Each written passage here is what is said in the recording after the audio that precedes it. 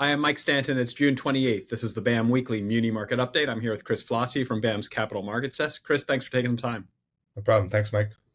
So talking about another busy week in the new issue market, kind of dominated activity in the muni market. Let me ask you a quick question before we dive into it. Last night, all eyes were on the presidential debate. Any reaction to that in the market this morning?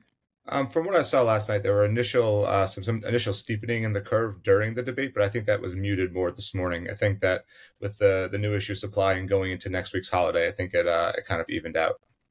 A typical story of the munis do fall back on their own internal dynamics at almost all times in the marketplace. So let's talk about those internal dynamics. As we said, it was kind of the last heavy week before the market takes a pause next week for the July 4th holiday. What did you see?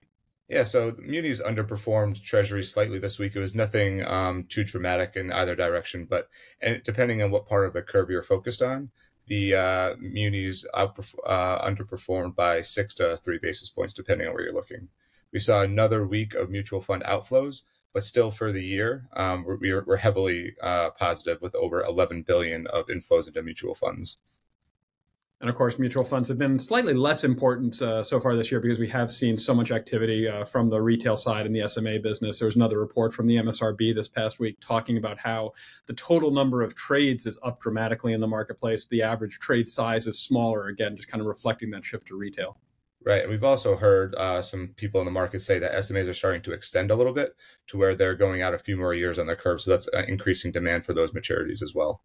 Yeah, it's a great point. We've heard that predicted for a few years now that as SMAs become a bigger part of the market, by necessity, they're going to have to broaden their appetite to keep finding supply. It's interesting to see that playing out. That's right. Any new issues stand out to you during the week?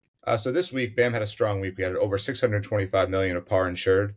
There were 32 series that priced this week, and we had some good geographic diversity, pricing a deal in over 13 states. So that was nice to see. The largest deal of the week is a $126 million Augusta water and sewer transaction. This was a competitive deal bought by Mesro Financial. We also priced $100 million of the Marshfield Clinic transaction that Barclays priced. BAM priced 2 of the longer term bonds on the tax-exempt series. That deal was priced very well. We saw that final yields were a little bit tighter than where initial scales went out, so that was positive. And then on another competitive sale that was on the larger side, there was an $89 million Texas MUD, the Horizon Regional Municipal Utility District. We don't see MUDs priced in that kind of size all that often, but Samco bought that one, and it was nice to see that one priced pretty well. Great. Well, thanks for your feedback this week. Chris, we're going to take next week off. We will not have a video on July 5th, but we'll be back July 12th and dive into the third quarter.